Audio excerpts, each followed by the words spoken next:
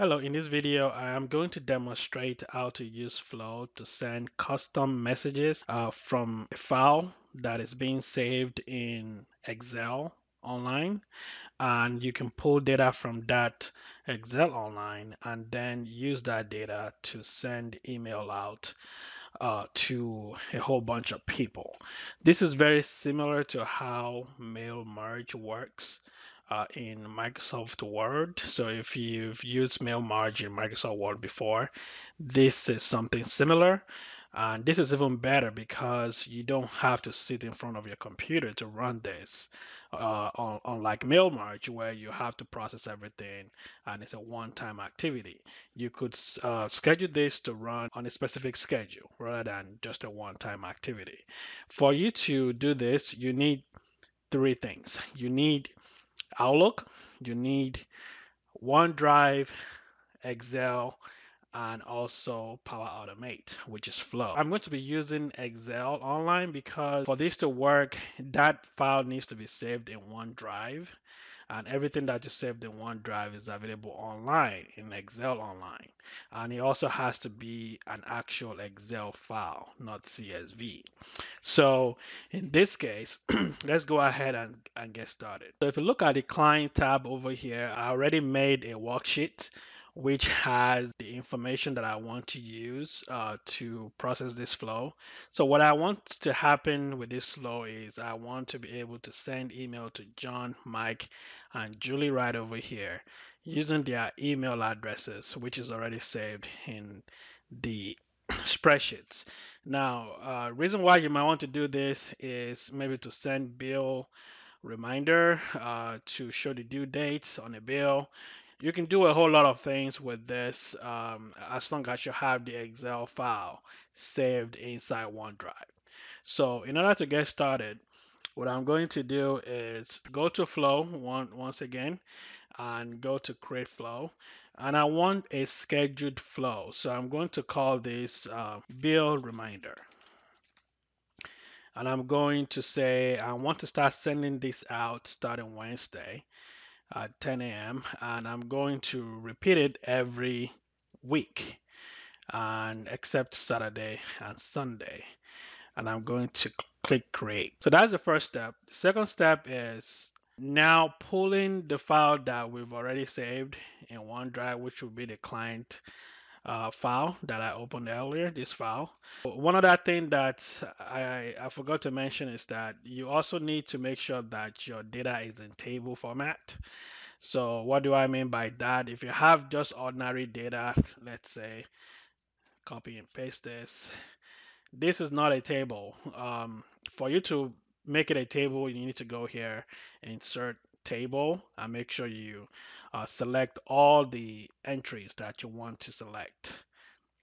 So, but I'm going to delete this for now. So now we're back to just three entries that we have here. This is the file that I'm going to use for my flow.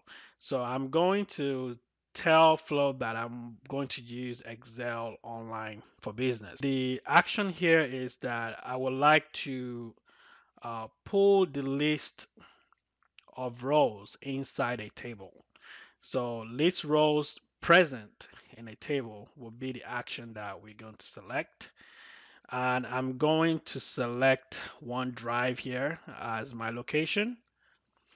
And the document library is going to be in my OneDrive, and it is in the default folder. So I'm going to scroll the way down until I find client here.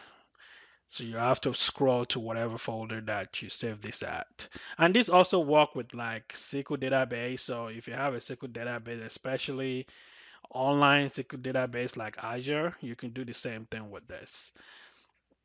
So next thing is to select the table, and the table is table one. If you go back to the client and you go and check the table name, you can see that the table name right here is table one. So this is the same table one that I'm selecting here. So Next step. The next thing we're going to do is go through each of these roles that we have here, role 2, 3, 4. And we're going to use the email colon to send email out to every single one of these guys. So let's go back here and select control. And under control, you want to select apply to each.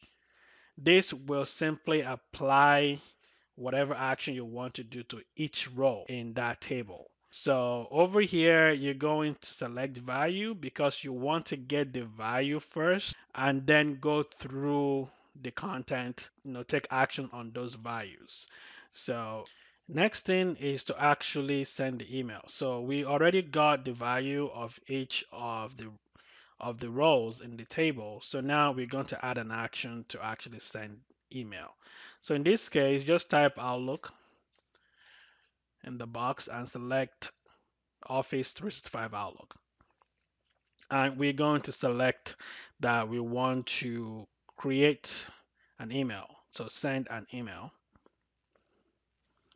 I can reference anything in the table inside his email, essentially. So this is the beauty of this. Now we have the to field. The to field is going to be a dynamic content. So we're going to go to add dynamic content, and it already present to us email from the client list. Remember, we name our header email. So we select email. So this is what we want to do for to field.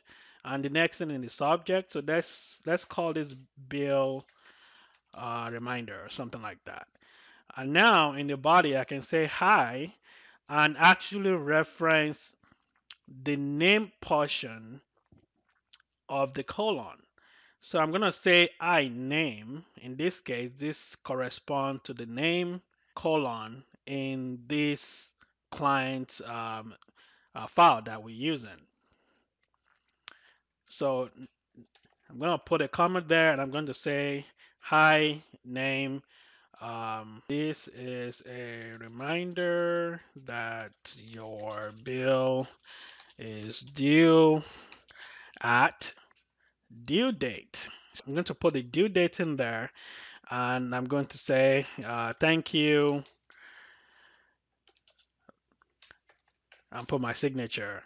And I'm done. Now I could do a lot of fancy things with this if I wanted to. I could go to HTML tag and add HTML tag to this. I can add something like strong here and also strong here to make it bold. And I could do the same thing also for these as well. So I'm going to add strong here and close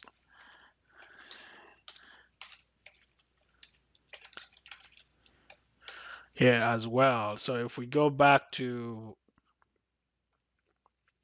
this side, you won't see all that here right now, but once we send it out, you should be able to see the name bolded and also the due date bolded as well. So let's go ahead and click save on this. Now that it's saved, we're now going to do a test. I'm going to say I'll perform the trigger action, click save and test.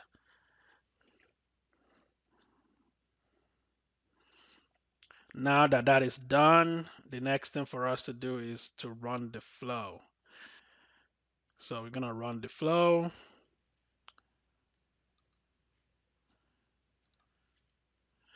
So the flow is running and it's done now. So this is the email that got sent out once we run our flow. And as you can see the name be highlighted and personalized to Julie here.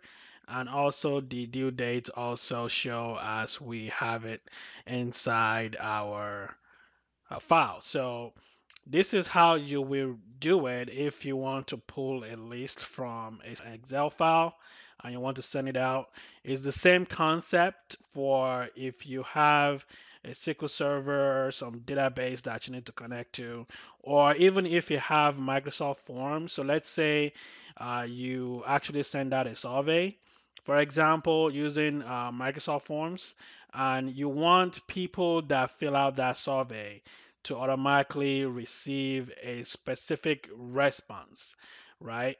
So let's say, for example, I want anybody that filled this form out to automatically receive a response, a customized response. You could do the same thing also with Flow. You just go in there, select that you want to pull the data form, and then read the data like I did in my own case where I listed the tables, the rows in the table, and then loop through it with the for each loop that I applied again in my in my own situation here. This apply to each, and customize the email however you want based on the information you receive from Microsoft Forms. In the past, you would have to write a script to do something like this, but with Flow, you don't have to. You can simply just come in here and make everything work for you. That's all I have now, and have a great day.